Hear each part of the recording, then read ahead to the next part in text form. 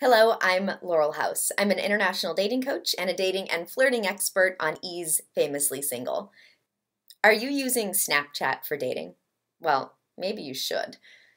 It's easier to get a Snapchat username than a phone number when you're out at a party, event, or bar. Somehow a phone number seems more personal.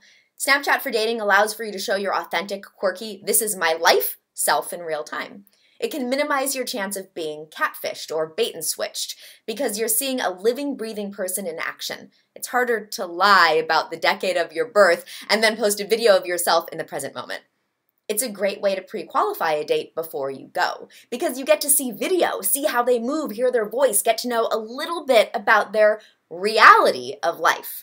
Dating apps can just present the very best side of someone in their best light, most beautiful, optimal moments. Snapchat shows real-time video, so you can show and share moments.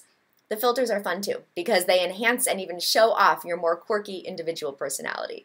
Snapchat creates trust. You're seeing each other today, right now.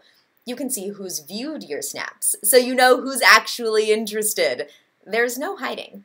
But before you start, have a plan and purpose ahead of time and stick to it. Do be clear on the types of photos and videos that you plan to post. Be careful about what you post. And don't get carried away by the spontaneity of the app. Do not stray from your plan just because it's a fun, spontaneous moment. You don't want to give away too much. Don't post videos while partying or drunk. Don't post in the middle of the night when you can't sleep. Don't post when you're depressed. Don't post when you're in a moment of low. Yes, Snapchat allows for you to get real. That doesn't mean that you should let it all hang out.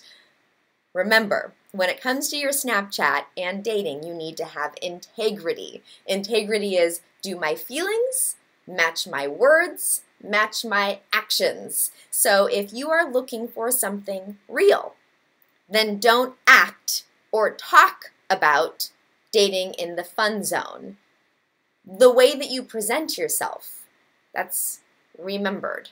So if you're always drinking, if you're always partying, if you're always depressed, if you're always complaining, if you're always something, that is how you are being viewed and perceived, and that is how they are going to look at you. That is the identity, the brand that you are creating. So decide what your Snapchat brand is. That doesn't mean that it's being fake.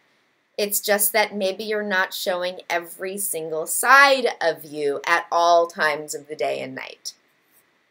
If your dating purpose is to find love, then be on that purpose. If your dating purpose is to find fun, then that's a different style of dating, and that's fine too. Just make sure that you're dating on purpose. Snapchat can allow you to find fun, and you can also find love.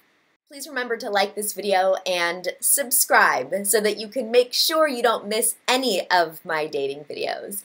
And you can follow me on Twitter at DatingLaurel. If you have a question, please post it in the comments.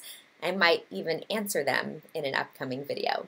Thanks so much for watching, and I hope to hear from you and see you soon.